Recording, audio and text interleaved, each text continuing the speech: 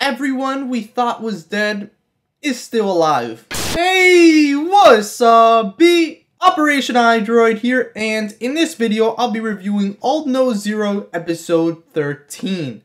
If you haven't watched the episode yet, I highly recommend you check it out at crunchyroll.com by following the link in the description below and coming back to this video when you're done. With all that being said, let's head into the tutorial.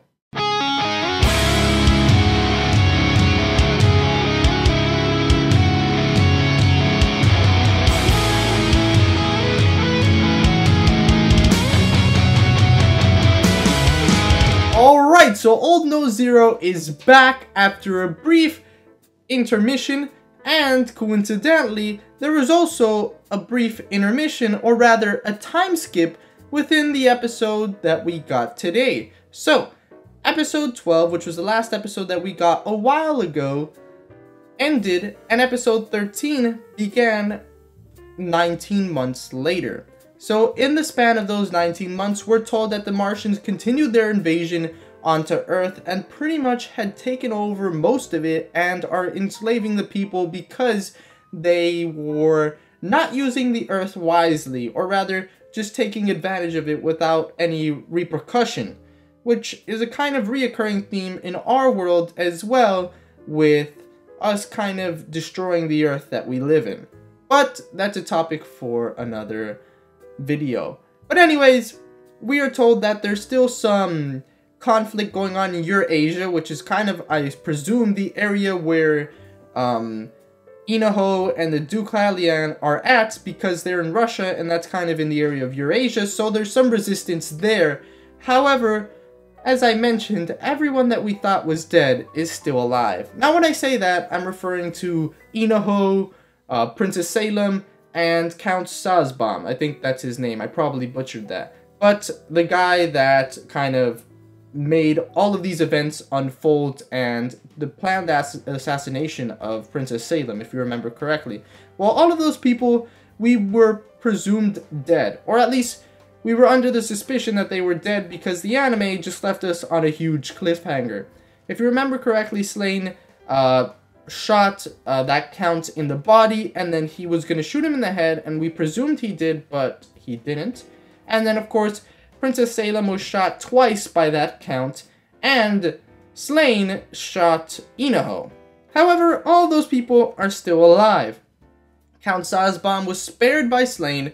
Princess Salem is in a DBZ kind of healing chamber aboard the Count's orbital ship type of thing in space, and Inoho went to some medical facility and now he's on some iRobot type of cyborg stuff, and that's pretty insane. They've got some great medicine in the Aldnoa.Zero world. Definitely gotta give it up to them for that.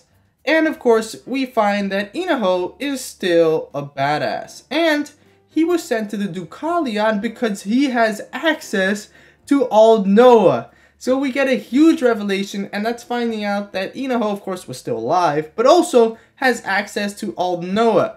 Now, we find out that the transfer of Aldnoa happened when he saved Princess Salem's life. Well, he did that a ton of times. When he saved Princess Salem's life in the bath, when they did kind of mouth-to-mouth, which makes a lot of sense, because in episode 12, we saw that Slain had access to Aldnoa, and he also received mouth-to-mouth by Princess Salem. So apparently, kisses is a way to get the blessing of Aldnoa.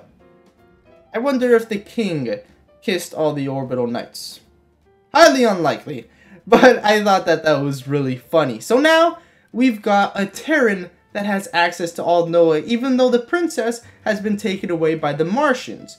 So, all the cards are on the table, things are setting up, and Inoho, even without the Aldnoa cataphracts or just access to Aldnoa in general, has already defeated tons of orbital knights, and he does it again in this episode. As he returns, we are just reminded of how much of a badass Inoho is by destroying that. I'm not sure if that guy was an orbital knight, but definitely he was a knight who was piloting the frozen Sadum, or Elysium, whatever it was called, and he was just freezing everything, and of course Inoho goes on another level and just destroys the man. If you saw the episode, you saw how cool that was. But now, Inaho is back in the Deucalion after a 19-month kind of break wherever the heck he was. Apparently he was at headquarters. And he's back together with the whole crew, which is Inko, was his sister there? They didn't show his sister. I wonder where she's at. Warrant Officer, I don't even remember her last name. Inko's there, Raihit's there, Calm's there, and Nina? Is Nina her name? Inko's friend. Well, they're all back together on the Deucalion, and they're headed into space. And coincidentally, that's also where slain Princess Salem and the Count are.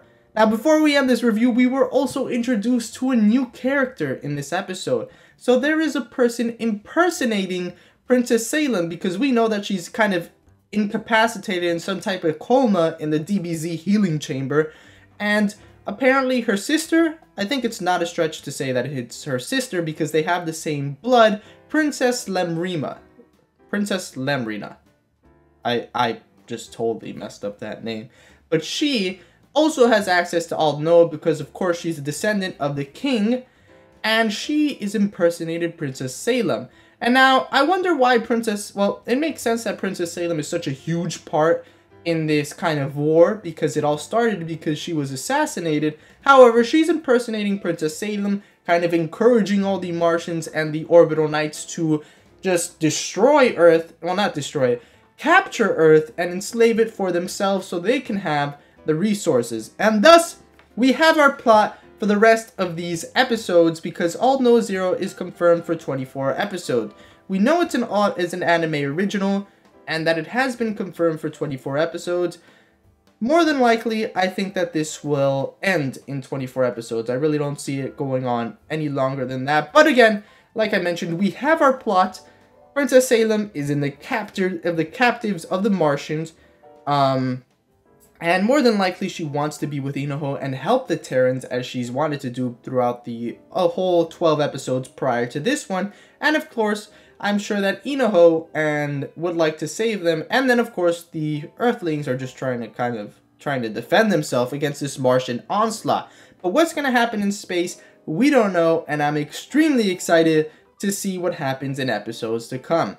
Anyways, let me know your thoughts on the episode in the comment sections below, as well as tell me who your MVP for this episode is. Mine definitely has to be Inaho, because he came back better than ever with some iRobot type of cyborg eye that helps him measure distances a lot better, and he has Aldnoa, so it's literally just an upgrade from the Inaho we knew from episodes of the past.